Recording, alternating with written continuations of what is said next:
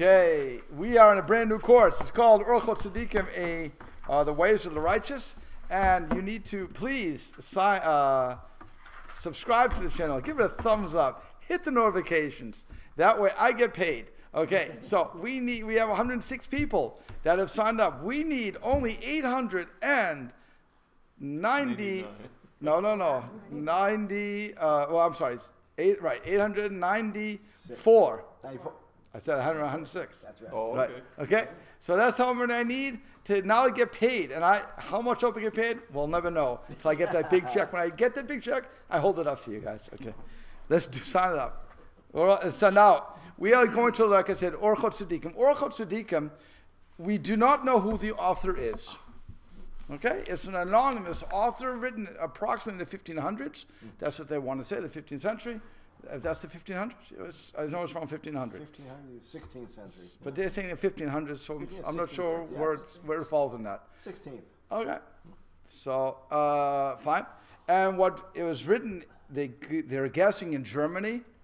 There's really a tremendous guesswork that's going on in this book as to the authorship and where it was written. But the guessing, it looks like to most people that it was written in Germany. That's number one. Like I said, 1500s, around there. And what he does is something that's quite unique. I assume it's a he. Okay, since it's anonymous, I'm assuming it's a he, but that could just be my prejudice kicking in. But it's what is done by the author is to show us that every single character trait is important. And there's nothing that we should throw away. Most of the people say arrogance is no good. Okay, humility is tremendous. That's what everybody wants to say. Yet there are times that anger is good, that arrogance is important, and there are times that is detrimental.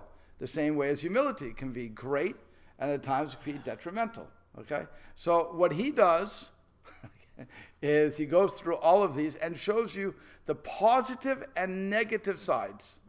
In the introduction, which is, like I said, for everything, you always should see the introduction, because from there you see what the author's design is and why the author's trying to get this across. Okay?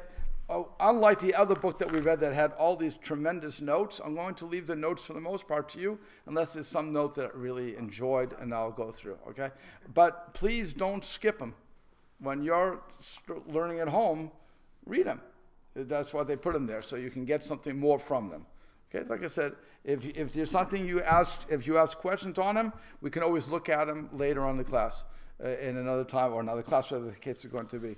And I would, like I said, for all these classes, since you have the book in front of you, it would behoove you to read ahead of me. Okay, so that when I'm reading it, you already have your questions lined up, and then we can have the discussion. The discussion is what makes the book, not me reading it. Okay? So let's all try to make this interactive. And if I say something wrong, we have somebody who's read this book 1,000 times and is going to come at me. Okay, let's go with it. So now the beginning, page 1. It says, the end of the matter, all having been heard, fear Hashem and keep his commandments, for this is the whole of man. Okay? The fear of God, and again, we always have to say, the fear of God does not mean I'm afraid of God. It means awe. In this case, it's always going to mean awe. Because when I respect God, when I have that, so then I'm going to keep God's commandments because I realize they're for my best. Not because I'm afraid of him punishing me. That's not going to work out. And so that's why it's the whole of man. That's from Kohelet. So this verse was stated by Shlomo HaMelech, King Solomon, who was wiser than all men and who reigned over the upper and lower creations. And here he says, what does it mean? The upper, so Rashi says, that refers to the Shadim, the demons. So great was Solomon's wisdom that he had rulership over the Shadim. So fine. It's an interesting concept. And then it says, and after he had seen all his deeds and tested all the things, again, you have to go back to the book of Kohelet, of Ecclesiastes, and taught much wisdom to the world, he sealed all of his words by saying that the end of all things is fear of Hashem. Okay? Similarly, he began with Mishlei, Proverbs, with the fear of Hashem is the beginning of knowledge, and concluded with a God-fearing woman, that's Esha Chalmiyimsa, the last thing we sing every Friday night to our wives, And if you don't have a wife, you just sing because it's a beautiful proverb anyway. That's what we would say before saying Kiddush. So, and conclude with a God-fearing woman, she should be praised. Now, if another man, can't skip pages here, had cautioned men to fear Hashem, his words would not be so readily accepted by them, for they would say, because he had no other fears, and is idle, therefore he cautions to fear Hashem. Here, Shlomo HaMelech, King Solomon, ran the world. He was the ruler of that whole, people were marrying into, he had, 300 wives, because they all wanted to marry him because he was so wise. He had people fawning over him. And here's a guy who says, I tried everything, futilities, all this futility, right? That's what he's saying. He's had everything. He had money. He had girls. There's nothing he didn't have. And what happens is, he's saying, with all that, the only thing that's important is fear of Hashem. When somebody of that ilk is saying that that's the bottom line, we have to have the fear of Hashem, the awe of Hashem. He has clout. As opposed to a schlepper. I don't know how to translate schlepper. But it's opposed to some other guy who's not a winner and says, oh, you have to fear God. You have to have awe of God. Okay, have a good day. We're not really interested in listening to you. That's what the Orchot Tzaddikim is starting out with. He's saying the person who said this had clout. Okay? But Shlomo Melech, who was wealthier than all men, as is written, and the king made silver in Yerushalayim as stones, and he was wiser than all, as king, as is written, and he was wiser than all men. It is fitting for him to say, futility of futilities, all is futile. Okay? And that one should occupy himself only with the fear of Hashem. It's beautiful what he's saying. Okay? So that's the Orchot Tzaddikim setting you up. Similarly, Moshe Rabbeinu, Moses, may peace be upon him, who was the chief of prophets, said, and now, O Israel, what does Hashem ask of you but to fear Hashem your God? Now, you have to think about this. For Moshe Rabbeinu, for Moshe, it was no big deal. You have to fear Hashem. Having awe of Hashem is probably the hardest thing that we have. To be afraid of punishment is no big deal. But to have awe, to have the respect, that has to be worked on. It's like having love of God. That has to be worked on. Because we don't love Hashem the way we should love God. Think about it. We're supposed to give up our very souls, our very lives for God. How many people are willing to forfeit their life?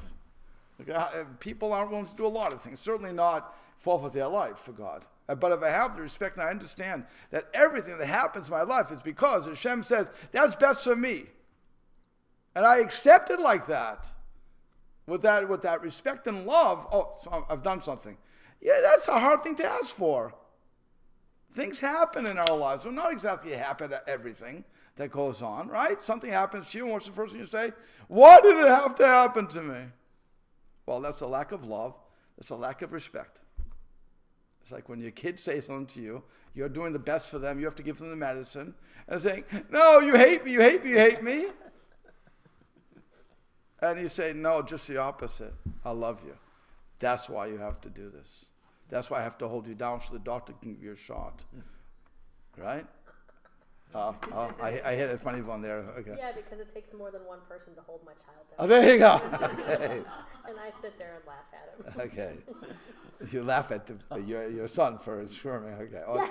Okay. There you go. I'm a mean mom. So your mom, he's looking at you and say, you get enjoyment from this, mom. Okay. Yeah, that's how much you love me. Ha, ha, ha. Okay. But really, when you think about it, and I always say this to people, we have to put ourselves in God's place.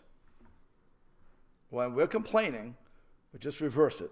If we were in God's place, what would we want at that moment?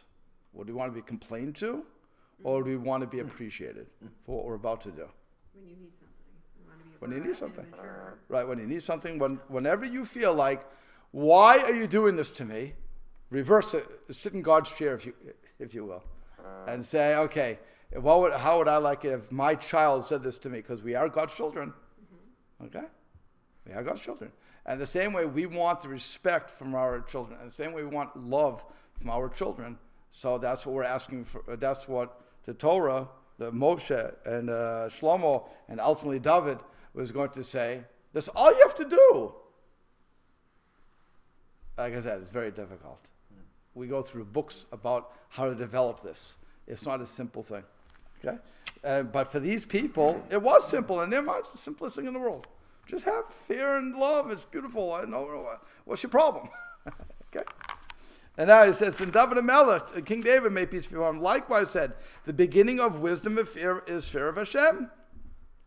And because we view man as the choicest of Hashem's creations in this world below, being fashioned in his image of Hashem and in his form, and he is the nicest of creations, he has a wise soul that delves into the secrets of what is above and below. This informs us that he is the end purpose of this world, and everything in this world was created for his sake. And it was for this reason that man was given a Torah of truth to teach the straight path. Since man is greatly beloved by Hashem, as we see that the angels serving the needs of the righteous man, as we find in Avram Avinu and with Isaac, and Yaakov says that the angel who has redeemed me from all evil bless the youths. And he's talking about his grandchildren, and he says when that he's given that's the blessing gives him, that the angel that saved me should bless his grandchildren. And it is written, and he struggled with an angel and prevailed. Again, think about what's going on here. You have people who are wrestling with God, wrestling with angels, wrestling with this. The angels are only here for us. We're higher than the angels. Why are we higher than the angels? Free will. Free will. That's what makes us higher. The angels have no free will because everything is clear to them. They know there's a God in the world. They have to do what they have to do, so they don't get rewarded. They don't get punished. There's nothing there for them. They do it because they have to do it. On the other hand, we have free will. So since we have free will, we have to make a choice. Do we believe? First of all, do we believe there's a God? That's number one. We can always say, "Yeah, I believe." How do you demonstrate that belief? That's number one. Okay. But that's something that you have to think about. Do we do it? And then, do we really believe that God knows what we're doing? So people will point out the story of Genesis when God says to Adam, "Where are you?" Oh, so God doesn't know everything. Oh, okay. They'll use anything like little kids, peekaboo. Remember peekaboo when I was playing with the kids? Okay? So that's how we like to do with God. You didn't really see me do it. I'm in my house. You don't see anything. No, you see everything. God sees everything. You can't hide anything from God, but we act as if we can, assuming we actually believe there's a God. And I don't care where you are in the world of, it may be the 15th century or 2019. I have to always remember we're in 2019 now. Okay? But we all, and certainly in 2019, where people are constantly saying there is no God. You're dealing with atheists every single day. So it's those are the questions you have to keep in the forefront of what's going on. So once I realized there is a God, and he created this world for me, and the angels are only here for me. Everything is here for me. What does that make me feel like, by the way? Good or bad? Good. Fantastic. You created everything for me? Wow. What? If you could feel haughty, you could go haughty, and then what happens is you fall off the wagon because God takes you down because now you're lower than the ant. We'll learn that too. But at this point, when I realize everything's created for me, well, one, I have a major responsibility. I have to earn my place. I have to keep my place. Because if everything's made for me and everything's working for me, you can take it away from me. Just as when we give our children something and they don't act properly, what do? Take it away. And then they say, but nothing. Act the way you should, and maybe we'll give it back. Is that what we say? Maybe you'll get it back. We don't guarantee it, because sometimes we forget. You're supposed to get it back. So we don't want to be liars about it. So we say, do this and maybe I'll think about giving it back. Oh, to say. Well, welcome to God's world. Okay? Maybe I'll give it back to you if you act nice. Okay? So then what happens is, and Daniel said, My God sent his angel and locked up the mouths of the lion. Again, he's thrown into at the bottom he says 23. This refers to the time that Daniel was thrown into the lion's pit and was saved. So Rav Yisadia Gaon explains that the lion that sits at the Kisya Kavod, the throne of Hashem in heaven, instructed the lions in the pit to protect the safety of Daniel, called Daniel the lion. So Daniel was the descendant of Judah, who was himself named Gor Aryeh, a lion cub. So again, he sent may God send his angels and lock up the mouths of lions, and they did not hurt me. And we find further that an angel came to the aid of the righteous, as is written, and it was in the night that the angel of Hashem went forth and struck down the camp of Ashur. And you have many other instances like this. And it is well known that one man may be far superior to another, so much so that one person has the same value as many others combined, although they are of similar form and origin, one's soul having risen to greater heights than the souls of the others. The first, allowing his wisdom to rule over his desires, and the second, the inferior, allowing his desires to rule over his wisdom. She says every time a person overcomes his Yetzer Hara, his evil inclination, and places his wisdom before his desires, the level of sanctity of his soul is raised according to the degree of his efforts. There's a famous rule that according to the amount of effort we put in will be the reward. Okay, so how much effort? I have to put a lot of effort in. The more, so by the way, for some people it's easy, other people it's going to be hard, right? It's like when you go to school. Some people are geniuses, and they never have to open up a book. They fold up the piece of paper and then they bring it in the next day, and they get A's. Other people are studying. Oh my God, the amount of time they put into studying, and all they get is a C. Okay, so or worse. Okay, now what happens is, if the teacher is, I have 2 teachers here, so I'll be careful. If the teacher is a good if the teacher is a good teacher, then the teacher recognizes the effort more than the work, and will reward the effort, because that's what we're supposed to reward. So the kid who's really a genius doesn't do any effort shouldn't get an A, logically, unless that person puts effort in. So, but we can't give the kid an F, because the parents will then come and say, "What, are you crazy? You're ruining my kid's chance to get into Yale." Okay, because of what? Because of your foolishness, your 1970s open classroom Michigas that you have. Okay, but the truth is, again, though for those kids were geniuses, great, but you should give them something that makes them work. So they shouldn't be able to sit in the laurels. Everybody should have to work at their level. So it's the same thing with spirituality. I have to be able to build myself up. So some people are lower on the scale, some people are higher. Again, for Moses, it was no big deal. For Solomon, it was no big deal. For you and me, it's a major deal. Sorry, it just is. The further away we move, the further we see things going on, the further we have to deal with why good people die, blah, blah, blah, blah, blah, all these questions that we have to deal with, the harder it is for us, especially, again, with the outside influences saying that we're crazy, the harder it is for us to live at that level. So now we have to work harder and harder and harder and harder. Again, even today, there are some people who would look and say, "What's the big deal? What's the problem? Why are you having a problem with this?" And other people say, "What are you talking about? What am I having a problem?" So again, for the person who's saying, "Why are you having a problem?" So there's not a test for him. So he has other tests. And the guy who has to work, he has his tests. We're not judged, as a famous saying goes, I think Rav Zusher said it, I won't be judged for why I wasn't Moshe Rabbeinu. I'll be judged for why I wasn't the best Rav Zusher I could have been.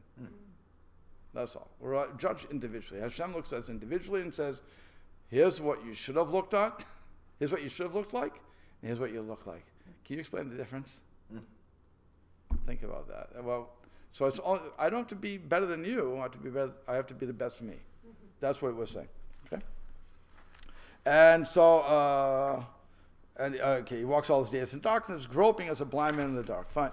So man has 5 senses. The first is the sense of hearing. The second is the sense of sight. The third, the sense that of smell. The fourth, that of taste. The fifth, that of touch. That a man senses that he is feeling something. These 5 senses encompass all of man's acts. And no act can be performed without at least one of them. The heart acts through them in that these five senses transmit all issues and actions to the heart, and thoughts follow after them. Now we have to remember that the heart, as far as, and certainly in the rabbinic mind, if you will, is the seat of where everything starts. That's where fights are going to be. So if you would update the language, it would probably be the brain. Okay, but I don't want to take away from the writing, so we'll stay with heart. But again, it's the intelligence we're dealing with. Okay. I thought the heart was more like towards emotions. That is the kidneys, I believe. The kidneys are a seat of emotions. If I have to remember back to what the Gemara is saying. Okay. But this is where I know that they like to do it because of the Valentine's Day. They like to have the guy throwing the arrow through the heart and making the lovey-dovey. Yeah. But that's not where we're holding. I'm pretty sure the kidneys were the emotions and not the heart. The heart is more, you have to love Hashem with all your heart, soul, which was your brain, your intelligence. Okay. I'm pretty sure that's what it was. Okay. So he says, the heart is the center of many characteristics, such as pride and humility, remembrance and forgetfulness, sorrow and joy. If you notice, it's going back and forth from one extreme to the other. Shame and arrogance, and many others. And of all of these characteristics are strengthened by the five senses. For the blind man cannot act so haughty as if he were a seeing person. And he says, okay. So he's explaining, by the way, that as a springboard in 27, as a springboard for all that he is about to write, the author feels it is important to establish the origin and power source of man's character traits and the process by which those traits come to fruition. Once a person understands that his character did not happen by chance, but was developed by means of one or more of his five senses, transmitting information to his heart from his thoughts, he can then try to monitor how, when, and where to use those senses. Blindness, for example, uses although a tremendous detriment to one's ability to function, normally has a built-in advantage of lessening a person's potential for haughtiness. By contrast, someone who has eyesight whose eyesight is fine, is much more susceptible to haughtiness. Because I can see, I can do everything. Okay? I guess what I'm trying to say with heart, I don't know, I must have read something, that because anything that goes through your mind affects your heart. Heart speeds up, slows down. I mean, it can palpitate, and so maybe that's where they're understanding that from. You know. Or do they ever say anything? The heart would be the emotion, seat of emotions. Well, I mean, in terms of because of what we're seeing, hearing, feeling, all the five senses, that will affect the way our heart is operating. Ultimately, I mean, if you see something exciting, your heart starts beating faster. If you right, in a relaxed situation. No. So I understand, but you're looking at. I mean, we're looking. No, again, we're looking at it from 2019, where we know all these things. Okay, so the rabbis in the Gemara, again, he's going from the Talmud. So from the Gemara, they didn't look at it like that. They weren't going to start looking at, if I'm afraid, my heart is going to start beating faster. I mean, they must have had some logical reason for saying that, though, that all the senses go into the heart. You're asking for a logic. I'm not sure there had to be a logic there. Again, because when it says "V'ahavta Hashem Elokecha b'chol levavcha," with all of your heart, so it doesn't. And we identify your heart as with your Yetzer Hara and Yetzer Tov. Where do we your good and evil inclinations? Well, where would we put that today? Obviously in the brain, but I'm still saying that everything the brain does is affecting the heart. That's what it seems to me. And maybe that's why because we know that. Because we know that. Well, they must have seen some kind of going on with the heart too. No, they're getting it from verses. They're getting it from verses. You're going from the verses. Oh, so what's then the verse is telling us that. The verse is telling us that that's where the intelligence is coming from. That my Yetzer Hara and my Yetzer Tov are there. So that's the two I'm inclinations I have. saying there's so many hidden things in the Torah that. No, 100%. Again, the Torah is not contradicting what we know to be, but it's at the same time, when we're looking at it, we have to understand where they're coming from. Yeah. That the heart is really going for the understanding, and not so much the pump. Today we know it's a pump, right? We declare it a pump. That's our heart. We would declare it a pump, a simple pump. Yeah, that reacts to this outside stimuli. Okay, so the rabbi is saying, no, it's not true. Which, by the way, I mean, if you go back in early tshuvot and the early responsa, when heart transplants were becoming the rage, that was the big question. Can we do a heart transplant? Oh. Because if I change your heart, then I change you. Because you are your heart, right? And by the way, again, update that. If I would take your brain and put it into your body, well, or take your brain and put it to your body, even better, okay? So now what happens? What? I wouldn't have to work out. Well, I don't know. Either that or he stops wearing a dress. I don't know. You know? And imagine how when you look through his eyes and say, whoa, well, what happened here? But that's a real, if you take the brain and you trace over, the person would be, this body is now holding your brain. You become a different person. So they were afraid. They were afraid. What? Arya Kaplan writes about that. Oh, I don't know. Okay. But that would be the same thing with the heart. That's what they were thinking. That if I take the heart and I put it into your body, so now you're no longer you. Physically, you're you.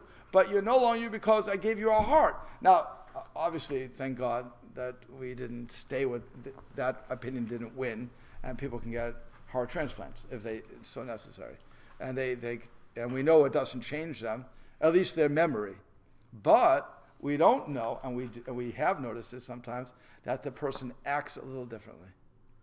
There has been some evidence that they can be either a little crueler or a little more compassionate, and that person who, it was interesting that they have seen some evidence of that. Like, I didn't like this food, but I like this food, and it was the person who donated their kidney or heart or something. Right. So it's not so clear. Well, the Torah knows things. Right. So it's not so clear that we're supposed to be changing parts. Okay. But at the same time, people. We figured out how to do these things, and so on and so forth. So, but there is that. I remember that there was a response like that. That there was a question whether or not we can do it. Like I said, we rule the other way. We obviously do the heart transplant, but it's but that's what I'm saying. When it comes to heart, remember it's the 15th century. Yeah. So they didn't have heart transplants, and they weren't looking at that, something like that. Okay. So yeah. So therefore, that's where I was. Yeah, where are we? Okay, I'm going to start the bottom of page 12. Therefore, last line. Therefore, every man of heart must strive with all of his strength to reach the ultimate that he can achieve of the higher qualities. And he must make use of his 5 senses and the many thoughts, and traits only in that which will result in kindness and good deeds. And he explains, and good deeds, for every action there is a reaction. Man needs to anticipate what kind of reaction will result from his actions. In this case, we are instructed to see to it that any use we make of our 5 senses will yield only kindness and good deeds. Eyesight, for example, can be used for one's detriment, seeing someone else's belongings and desiring them. As the rabbis say, ha'ayin roeh v'alev chomed, that the eye sees and the heart desires. On the other hand, that very same eyesight can be used to one's advantage, seeing someone else's needs and addressing those needs in a helpful manner. So I have 2 ways to use my eyesight, right? I can look at your beautiful, I don't know what you're driving, I'm guessing it's your truck this time? Van. Seeing your beautiful van and saying, oh, I like that van and I want that van so much, okay? And you know it's a Ford. I don't want to Ford. Thank you. Okay. And You just ruined it. Okay. But you know I like Fords. That's the problem. Okay. But nonetheless, if I see something, I can use that, or I can say, oh, he has a Ford. Guess what? I can put you in a better car. Yeah, he's in need. Right. But that's what you're doing. Okay, so he says, so that if a man has attained a level of good, he should always desire to ascend to yet a higher level until he reaches the ultimate good, whereby he may attain the reward, the world of reward, the world to come. And so I'm always, when it comes to spirituality, I'm supposed to always want to elevate myself. Now, what actually happens when it comes to spirituality that he has to say this? You know what happens? We're satisfied where we are. No. Most people are satisfied where they are. They say, I'm good enough. I'm good with God. God and I have a special relationship. That's the excuse I usually hear. I think when things are comfortable. Comfortable, whatever you want to call that. Comfortable. We're very comfortable. Unlike with our material possessions. There we never have enough. We always want more. If I'm making, and I say this many times, the Gemara backs me up every time. How much would you want, give me a price right now that you would be happy with. If you had this blank dollars, that would be all you need. Give me a number. Oh, goodness. I know that's when you get there, you're like, Come on, give me a number. Give me a number. $1 million. The minute you get that $1 million, what would you say? I need another. I need a second. I need another. Right. When I didn't have I always tell this very nice story. I always like to give this story. There was a guy who went to church and he heard this preacher, and the preacher said to him, if you give 10% when the charity box comes around, give 10%. That's what you have to give, and God will make you rich. Great. He hears that. The guy's making $50 a week. Okay, he hears that. He says, okay, $50. It's going to be hard, $5. Okay. It's coming around, no problem. Here's $5. And he goes on every single week. He's putting it in, $5, good, $5. Suddenly somebody comes to him and says, Paul, I like you. You're a good man. I want you to work for me. And you know what I'm going to do? Making $50, I'm going to give you $500 to change. The guy says, $500? No problem. He takes the job. Great. Now what happens is Sunday comes along, and what happens? The plate's coming. And he knows the plate's coming. And he says, oh, wait a second. Now I have to get $50. You know what I used to do with $50? I used to live with $50. How can I get $50? God, there must be some way I can get out of this. He's coming around, coming closer, and he says, forget it. Throws $50 in. Okay. Every week he goes through the same stupidity. Then somebody says to another person, says, Paul, you know, you're a nice guy. I see you're working for him really well. I have a job for you. I'm going to pay you. And I'm going to pay you $5,000 a week. The guy lights up. $5,000? That's tremendous. Okay, gives his notice, goes to the other guy. Okay, he's working $5,000 a week. Now what happens? The plate comes along, and he's coming down. He's saying, $500. How am I going to get $500? If I could do it, I could get my wife a new thing. And so he's going through this. He's going through it.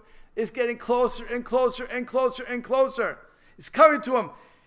It's at him. He can't do it. He can't put the $500 in. He lets it go. He goes to the priest afterwards. He says, Father, this is my story. I need a blessing. So he says to Paul, my blessing is you should make $50 a week. Because then it wasn't a problem for you. Okay? When we make money, we want more. When we have possessions, we want more. When we have education, we want more. When it comes to spirituality, we have enough. We don't want to grow. We say, we're good. I remember I used to be. I wasn't this good. I'm so great. God must love me. We stop. And what do you think about that? But change is hard in general. Like even just general life changes. Right. So a spiritual thing is a big change in your life. So it makes it, money is not, or material, it doesn't change so much you. I mean, I guess eventually it does, but in general, it doesn't really. It's not that big of a deal if you make a little bit more money here, or you know what I mean, like material. Again, it's not a big deal, but a spiritual thing where you're making a commitment and you're changing something in yourself and your life is going to look differently. That's a much harder thing to do, even if you have no control over it. Like even just going into middle age, that kind of thing is extremely hard to do, even though you have no control over it. Am I making sense? I hear what you're saying. I'm not buying what you're saying. Okay. I hear what you're saying. I hear it. Why are you talking about your numbers? So this is what I'm going to tell you, okay? Again, I'm going to, anything that we want, okay, we accomplish. We try to accomplish. And when we don't, we blame it on somebody else, by the way. Okay? I want to make $1 billion. Why can't I make $1 million? Because I didn't go to the right guru, or I didn't make the right investment, or this guy gave me the wrong. It's never my fault, by the way, that I didn't make my $1 million. It's always somebody else's fault, right? I'm never willing to take responsibility for that. When I make it, I take all the then I take all the credit. And that's a simple thing too. But when it comes to spirituality, the difference between getting money, not getting money, getting success, not getting success, is I don't blame anybody. I just say I'm happy where I am. I don't even want to change. Unlike everything else where I want to change, I'm happy where I am. I go to shul, I'll use this. I go to shul 3 times a day, or I go to shul once a week, or I go to shul 3 times a year. I'm happy where I am. I don't need to change. I don't mind that so much. I get inspired and want to change, but then I just don't. Oh, but if you can get inspired, then what happens? Okay, do I work on it? Yeah, and then I get overwhelmed. Oh, so. And then I say forget it. Oh, so that's, you're like the exercise guy. Yeah, okay. It's very. I think the physical and our spiritual are very tied together. No, I'm Really sorry. I'm agreeing. When it comes to exercise, what happens? Everybody says they're going to lose. Comes to January 1st, everybody says they're going to go lose weight, right? So they all go to the gym. They pay their money for the gym, and they start doing the push-ups. What's the first thing that happens? By the way, the first day is really great because you can do like 3-4 push-ups. Okay, but what happens after that? Oh, my body hurts. I can't do this. I can't go to the gym today. The kids, blah blah blah. You're right. You fall off the wagon quickly. But what happens if you stay on the wagon? Okay, you're going to hit a plateau, right? There's always a point where You're going to hit a plateau. You can hit a plateau. Not necessarily hit a plateau. There's always up and down. No, but normally you'll hit a plateau. In exercise, you'll normally hit a plateau. Mm-hmm. Okay? In regard to weight loss, or In regard to even push-ups. Let's stay with push-ups. Okay, There's going to be a plateau you hit, right? Okay. So what happens? So you look at yourself and you say, I'm happy with my plateau. Oh, look, I hit 50 push-ups. I'm happy. Whatever years, however old I am. 50 years, it's great. People aren't doing 50 push-ups, right? So you're happy at 50. Okay, that's like spirituality, by the way. In other words, I never want to do exercise to begin with, but if I get to 50 and I feel good, so I'm through, right? What does a person need to do, though, if they really want to keep themselves in shape? Go for 51. They have to go past their. Go for 51. You have to go past your comfort zone, because once you do, then you never know how far you're going to grow. There will be a plateau, no question. I mean, you're not going to become Moshe Rabbeinu with prophecy, but there's always going to be a plateau. But should I be happy there? Should I be striving to do more? The answer is yes. When it comes to, I don't think it's happy. I've learned that they're content. I'm content to be here and not go harder and push harder. I'm content. How's that different than happy? Oh, I think it's a big difference. Go ahead. I think content is just. I'm willing to learn. Go ahead. Well, no, I think if you're content, that means you settle into where you're at. When you're happy, that means you enjoy where you're at. Content means you're settled with what you have. Even though if you're not happy, you're not. Okay. I hear. Yeah. I hear the difference. Okay. Good. Okay. People are content. Fine. I'll go with content instead of happiness. Good. And that's spirituality as well. Right. Okay, good. I hear. You want to say that they become lazy in their ways. Okay, and as a result, they don't. I can hear it both ways. I'm happy that I've reached that level and I don't have to go any further. So you want to say that's contentment. I think they can match up sometimes, but you're resting on your laurels. Resting on your laurels, right? Yeah. Right. I've worked with a lot of Right. clients who were just like, I'm content. And I'm like, well, didn't you want to lose that 10 extra? I'm fine. And they weren't happy. Right. At all. They were discouraged and disappointed. Oh, so that's what Chavi was asking. What I think you're also going there, right? If I go down.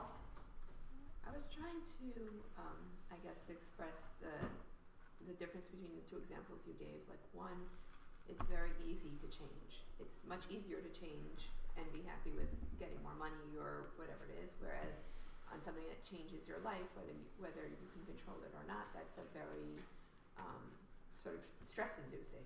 Oh yes, no, And so right. it's not. So it takes a lot more force, a lot more energy to move forward in a spiritual way or in something that changes your whole life than in something that's outside of your body. You know, that's I hear what you're saying. I hear what you're saying. So I'm going to say it like this, though. With both things, with money, exercise, spirituality, I think that the mistake that people make, and that's what he's trying to stop us from doing, is we have this tremendous goal and we go for it, and we don't when we push too much. We push beyond what we go above the level we should be going. You hear what I'm saying? Yeah. Okay? So in other words, if I start to, I remember when I was young and I would start exercising, and my father was very much into push-ups, so I pick push-ups all the time. The first time I worked out, after a while, I could easily push 30 push-ups. It wasn't a problem. The next day, my chest was killing me. Yeah. And I would think, yeah, no, not happening. I need some time off because the burn, blah, blah, blah. And so you sit down and watch TV and while you're drinking your ginger ale or whatever you're drinking, and you have a good time. And then 3 weeks later, you think about it again. That would be when you push too much. As opposed to, when I got older, I learned how to do this. You start off with 10. And you build yourself up. You build yourself up. It's a constant thing. And then when you're 3, 4, 10, 12 years later, and when you were 13, okay? But you've built it up, and now you can maintain it. Same thing with spirituality. When we jump into spirituality, when we jump into, I'm going to do everything. You know, the Torah has 630 commandments. Well, darn it, this is the year. I'm going for it. Moving to Eretz Israel. I'm going to buy some land. I'm going to be poor, rich, and everything else in between. I'm going to be the king and the queen. I'm doing everything. Not happening. As opposed to, I'm going to try to do something here.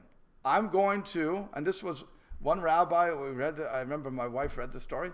There was a big rabbi who said he's going to read the Grace After Meals from his bencher, word for word, when he's at his house, on Shabbos, if nobody else is there. By the way, why do we say that? Because we all know it by heart. So he would do it by heart. And he said, no, I want to serve you better. There's a big rabbi talking. Not a schlepper like me. A big rabbi. And he's saying that's what he's going to do. When he's alone, on Shabbos, when he's not bothering anybody. And by the way, it only fits 6 months. That's what he said. Bli neder. I'm not making a vow. Okay.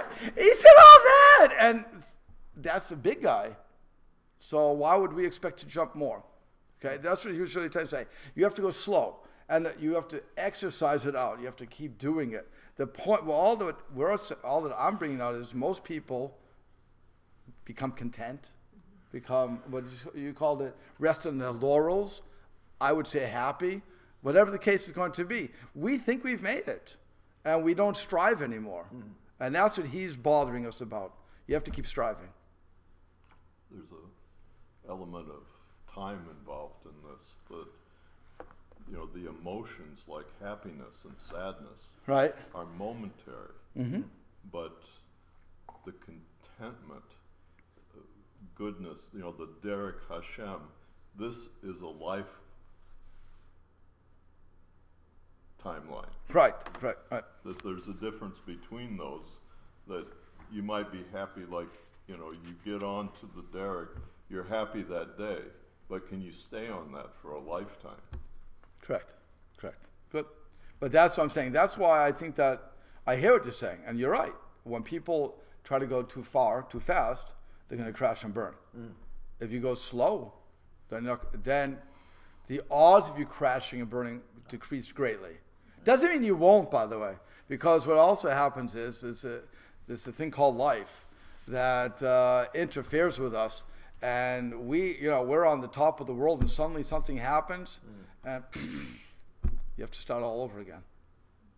And that's hard, because you think, again, using exercise, if you don't do exercise, you're a trainer. You're still a personal trainer? Not certified.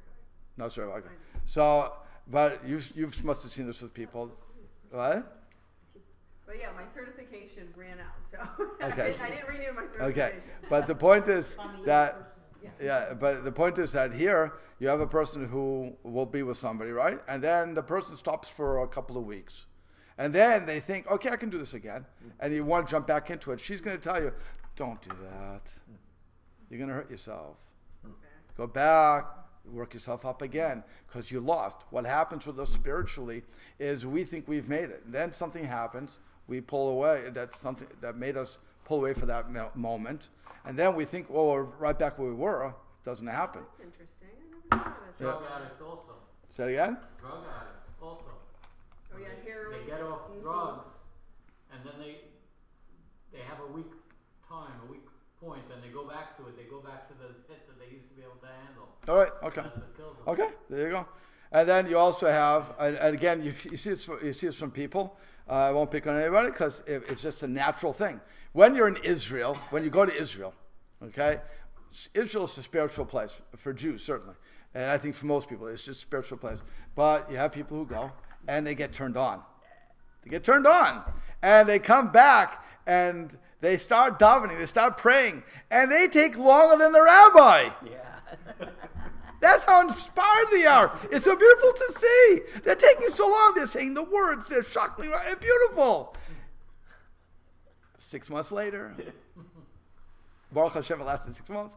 6 months later, suddenly, they're not. The rabbi isn't going so slow anymore. Suddenly, we see that, they're catching up to me. Okay, they came off their high. Why? Because they're not surrounded by their ambiance anymore. It was very hard to stay up there. So now, what it means is that we have to work really hard to keep ourselves there. And that takes a lot of effort. And are we willing to put that much effort into it? The normal answer is no, which is why we have these ebbs and ups. Ebbs and flow. Ebbs and flow. Okay, that's why we have it. That's why, and they even call it biorhythms, right? We have those. It's a natural thing. What we have to do is catch the wave. And then, like the stock market, if you ever watch the stock market, it's been going like this, up, but it keeps going up, up, up, up. Hopefully it won't crash, okay? But it's going up, and when it does crash, it does crash. But then it's going to go back up. It never stops, but it is going in a diagonal that way. So that's how our spirituality has to be going, like that. And we should never.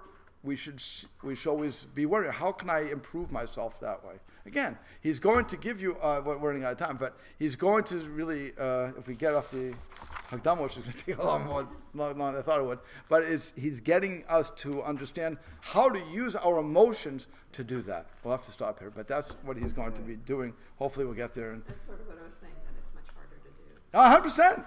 If it would be easy, As I said, if you were right. we could all do it, and I wouldn't be given the course.